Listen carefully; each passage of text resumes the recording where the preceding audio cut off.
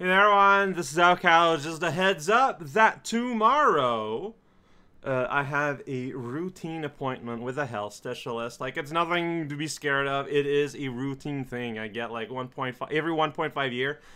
But this time, it happens straight smack dab right in my recording time. Like, just prime nugget right where it is the least convenient for me, which, I mean, it's fine, it's whatever, but it was kind of sprung on me kind of last minute on Friday. I thought I could conduct something in the meanwhile, but I couldn't. So instead of stressing about it or anything, I'm just gonna say it right now that I'm probably just not going to attempt to record anything. Like, while I probably would have time, I would feel rushed. I don't know if I would like what I would do, so I am essentially taking tomorrow's recording session as a break. Now, I haven't recorded today's videos yet, so if any goes any slightly longer than usual, I might just cut the footage in half. But if that doesn't happen,